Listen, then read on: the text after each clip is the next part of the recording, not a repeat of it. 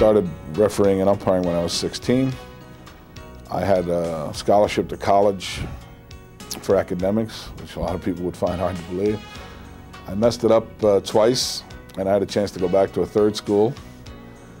And so I decided to go to umpire school and find out, you know, whether anybody else thought I was any good at either sport. And baseball had a way in. Baseball was always my favorite sport.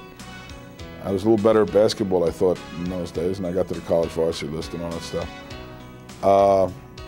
But I went to umpire school, and as usual, I got things right for the wrong reason. I ended up umpiring in the minors and getting to the big leagues rather quickly.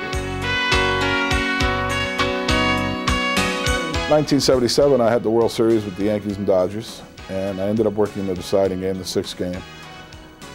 And in that game, Reggie Jackson hit 3 home runs, and that's rather remarkable. It was a great thing for me for a couple of reasons. One, it was my first World Series. 2, I was a Brooklyn Dodger fan when I was a little kid and became a Dodger fan after that. I grew up with Yankee and Dodger World Series.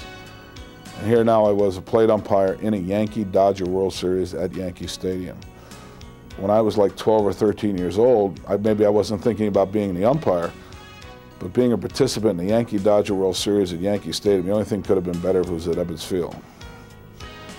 The fact that Jackson hit 3 home runs that night makes it more recognizable to people when they ask me what my biggest thrill in baseball was and all that.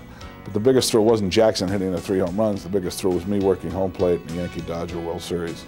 It was like finally saying, well, hey, you know, this is what I wanted to do when I was a kid, and here I am. And there's not a lot of people who can say that. Hi, John. How are you? What would you do in this situation if you were managing this ball club, John? You took this club in first, man. I got a big decision to make, and I just don't know what to do. I thought maybe possibly could help me. Give you a little time. John, I got a decision to make, and I just don't know. I thought maybe whatever you think will be best, John, I'll go along with it, because I know you're very knowledgeable.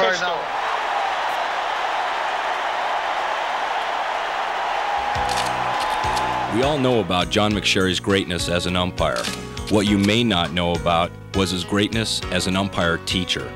He was an instructor for clinics and professional umpire classes for over 20 years. John's teaching talent and instructing ability is demonstrated in the following video.